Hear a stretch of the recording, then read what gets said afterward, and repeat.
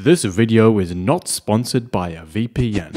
VPNs are supposed to keep your IP address safe and keep you a bit safer online. At least that's what they say they will. But VPNs do not hide your legal name on the top left corner of FL Studio. If you're streaming or recording on your DAW, you might not want your legal name to go on the black market. In the top left corner, your name is shown by default, assuming you don't have a cracked version, a stolen version of FL Studio. If you do, I'll call the FBI. Think about the poor software engineers at FL Studio, just trying to make ends meet and feed their family. The easiest way to remove your name is just to go to Options, Project Info or F11, and we have the option to change the title of the song. The title, once you've changed it, will replace your name. So let's go.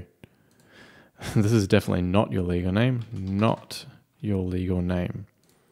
Make it a happy face now. Yay!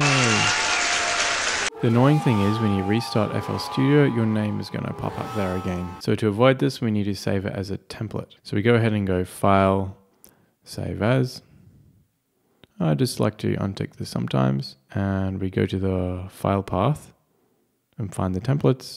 Save in the template folder, which should be very similar to mine. Program Files, Image Line, FL Studio, Data, Templates. So we save this file as a template. What we need to do is restart FL Studio. 3, 2, 1. And once we've restarted FL Studio, we should be good to go. Lift off. New from template. Yeah, we are. New happy template. So what we can do is change the default template under general settings. Where is it? Oh, here it is. Under default template, we can reselect our new template we just created. Every time you load up FL Studio, it will load up that particular template. If you want to have your name removed from every single default template, then have fun. But there's a problem. There's a massive problem. One thing I haven't figured out